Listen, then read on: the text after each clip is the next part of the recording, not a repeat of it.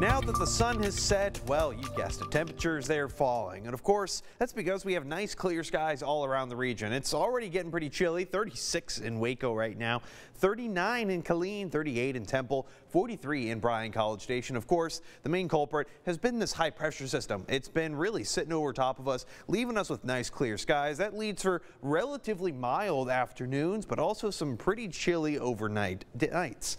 This high pressure, it's going to be pushing its way to the east. When that happens, well, our winds are going to start shifting. You're kind of noticing it right now. It's slowly starting to come in from the east, kind of moving to the west, all over the place right now. Very calm, though. We're talking about anywhere between 3 miles an hour or less than that. A little bit of that cloud cover, that's slowly going to sneak in during the overnight hours. That's going to be leaving our temperatures staying on the chilly side. I got about 32 for Waco and Marlin, 34 for Temple, 35 for Killeen, so definitely chilly one. But despite the fact that we're going to have more of that cloud cover coming back tomorrow, so the sun's not going to be warming us up, but it's going to be those winds. They're going to be coming up from the south, bringing in some of that warmer and also a little bit more atmospheric, moisture-rich air back into our region.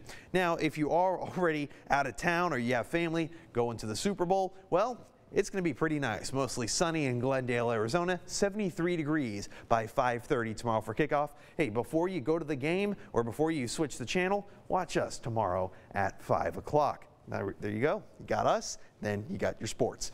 High pressure pushes out to the east. More of that cloud cover begins funneling in right ahead of our new frontal system. Now, that's not really expected until late Monday night into early on Tuesday, but you're going to notice the increase in cloud cover, especially throughout the day on Monday. Very strong winds do come back into the forecast. Slight chance of sprinkles by then, but really no significant rainfall until about Tuesday. I got about half an inch to even over an inch taking place over the next 5 days. And of course, the only rain chances I have, that's going to be for Tuesday, and it's going to be an all-day kind of event.